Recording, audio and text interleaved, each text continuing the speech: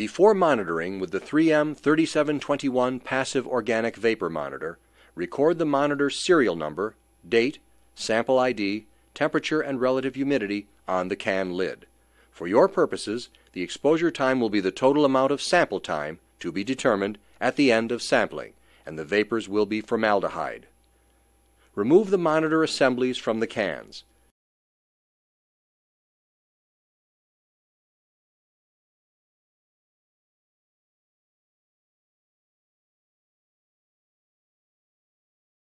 Record the date, sample ID, and starting time on the label on the bottom cup. Do not remove the white film and plastic ring.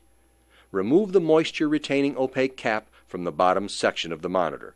Discard this moisture-retaining cap. Proceed immediately to the next step. Snap the top and bottom sections of the monitor together. Do not remove the white film and plastic ring. The monitor can be used as a personal sampler or an area sampler. For a personal sampler, attach the monitor near the breathing zone of the person to be sampled. When using the monitor as an area monitor, hang it away from walls, corners, tabletops, or other areas where air movement in the room may be limited. Remember, a field blank should be collected for each sample set and should accompany the monitor during all periods except actual sampling. For more detailed information, watch the Galson Field Blanks instructional video. After sampling is stopped, remove the plastic ring and white film. Be sure to move immediately to the next step. Snap the cap with plugs onto the top section of the monitor. Separate the top and bottom sections of the monitor and discard the bottom section with the metal clip. Snap the bottom cup with the date, sample ID, and starting time on the label into the bottom of the top section. Be sure the cup is snapped securely. Add the stop time to the label.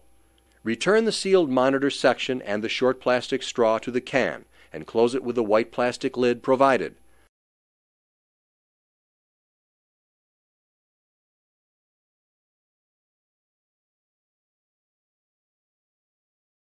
Put the exposure time on the white lid.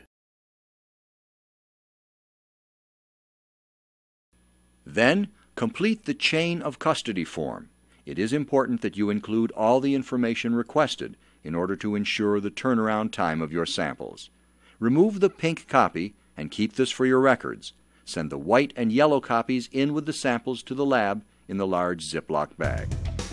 Questions? Contact SGS Galson by phone or IH Live Chat.